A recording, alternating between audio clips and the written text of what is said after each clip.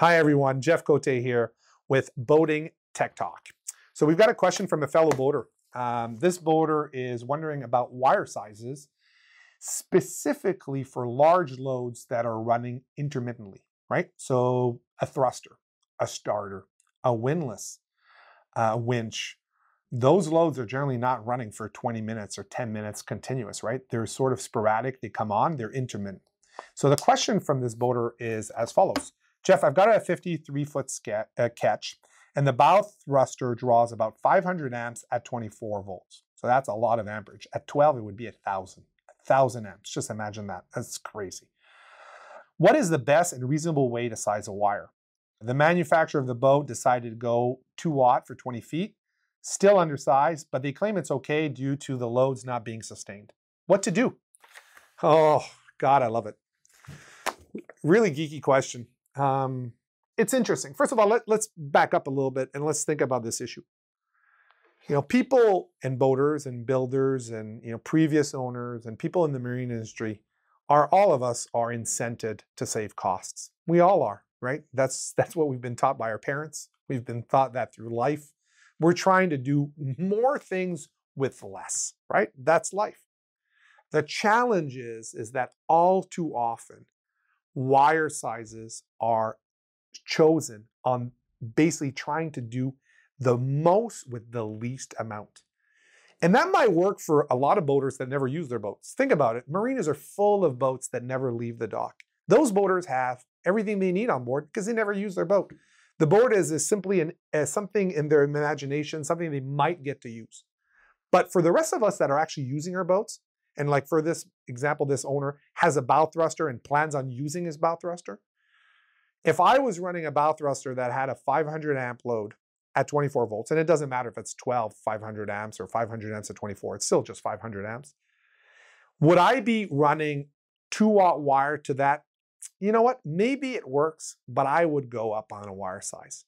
I think it's important to emphasize that minimum does not mean ideal.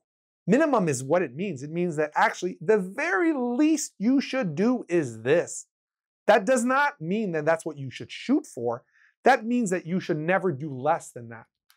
So when in times people are saying, well, actually, I'm going to do less than the minimum, that's where I get a little bit nervous.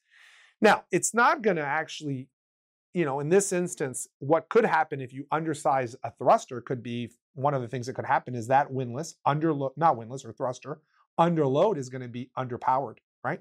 Because voltage under load and no load is different. So I would have probably done 4 aught. I would have gone bigger.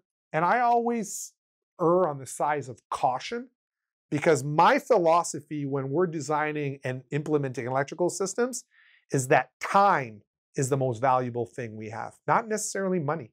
And you don't want to do something and have to do it again. There's nothing more frustrating than doing it once and doing it a second time. So when we size wires, we size batteries, we size everything, we never shoot for the least amount we can do. We go a little bit on caution and go a little bit up.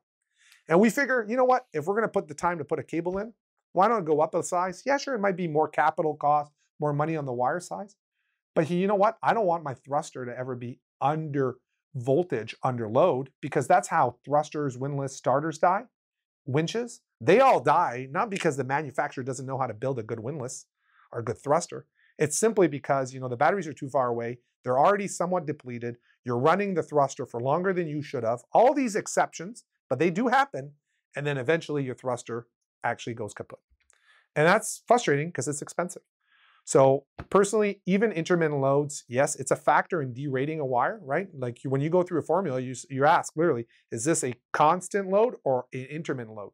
But even for intermittent load for a thruster at 500 amps, I would have gone a little bit bigger wire size because I think the minimum is not ideal. And it's a really good question. And think about that when you're doing your boat. Don't go for the floor. Go a little higher than the least amount you can do. So great question. Thanks for asking. Thank you for watching this PYS video. If you've got further questions, please ask them below or send us an email via the contact forms on our website.